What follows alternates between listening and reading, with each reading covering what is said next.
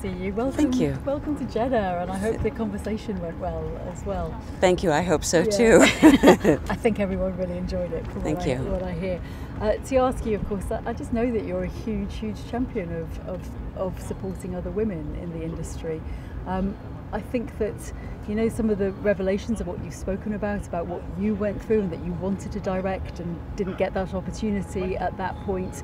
You know, how glad do you feel that things are changing? Not quickly enough, but they are changing. Well, I think that we always feel that things don't change. I remember my parents thinking that we were very radical.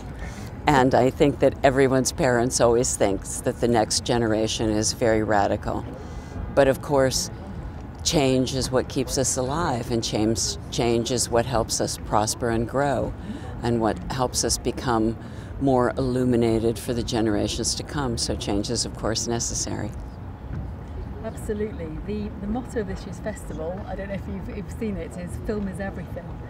Does it still give you joy, you know, that narratives and telling stories? Does that still... I'm an obsessive film watcher. I like to see if that's a beautiful dress. I like to see if there's any films that I haven't seen, because I've seen so many films. And what I really like now is this extraordinary experience of television, because we can see film and television from around the world just by clicking our television, which is just amazing.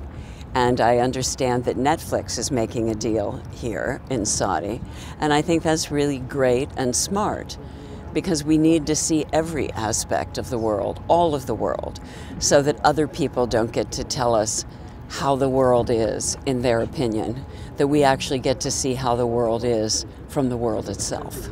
I love some of the things that you're doing at the moment. Are you really enjoying, just feel like you're just taking risks and just being yourself?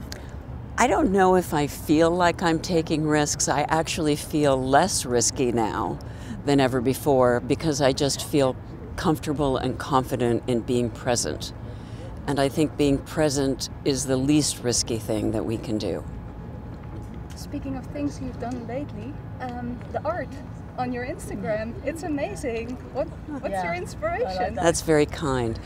My inspiration, again, is just to stay present and to paint what I feel presently and to try to learn and grow.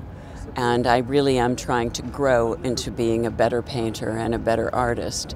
And all of this art informs me, and I'm informed by the world around me, and I hope that I bring the best of my art to the world.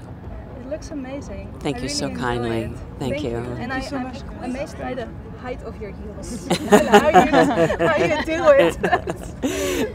I'm a professional. I'm a professional high heel walker. You know, in some of my movies, I've had to literally run down the street, jump over 4-foot-high things, and sometimes while carrying a child under my arm. And over the years, I've learned to put rubberized treads on the bottom of my high heels and have the heel itself reinforced with metal so that the heel doesn't break when I'm running. But yes, I could run a good mile in a pair of high heels. You're my Wonder Woman. Thank you so much. Thank you. Thank you. Have a lovely evening.